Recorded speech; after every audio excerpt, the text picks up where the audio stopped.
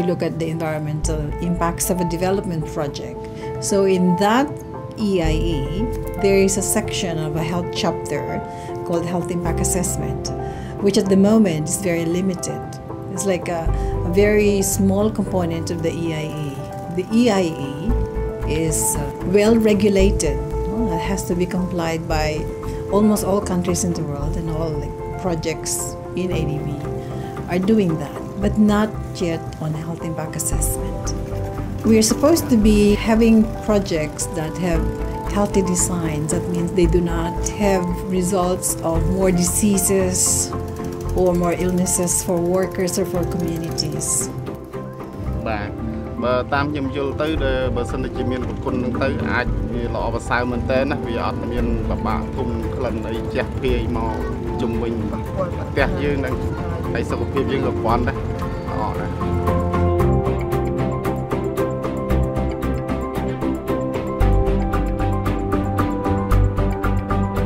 Because ADB has this huge infrastructure portfolio, and that's really our bread and butter, it would make sense for us to work on health and infrastructure projects and to strengthen health impact assessment.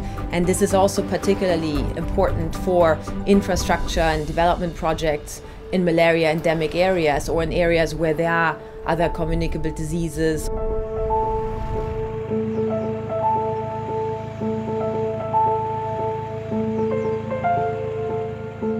Look at the health impacts at the planning stage or design stage, later on you would end up having increased diseases and illnesses to the workers and the communities, and that will transfer that cost to the health sector.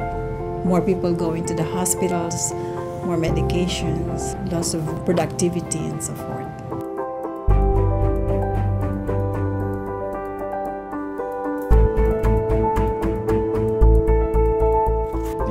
HIE component in the EIA robots is very little, so that it cannot support the decision-making process.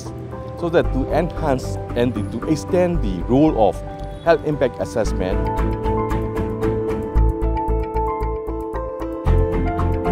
The future of HIE in Myanmar is very exciting and very interesting. We are developing the national HIE guideline in Myanmar. So after this, we will cooperate with the environmental conservation law, which is under MORAC. And then the next step is for the development project to do the HIE before they really started that. So I think that will be beneficial for the country as well as for the population in Myanmar.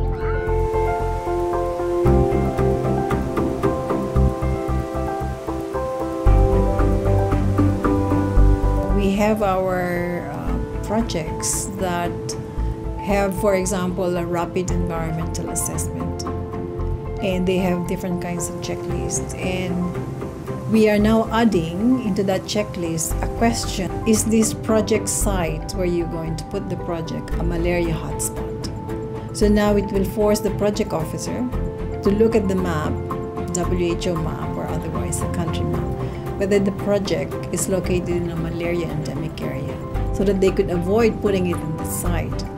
Or is it close to an endemic area? Or there is also this monitoring of whether there's malaria coming in because of the project, because of the mobile and migrant population that are being brought in as workers.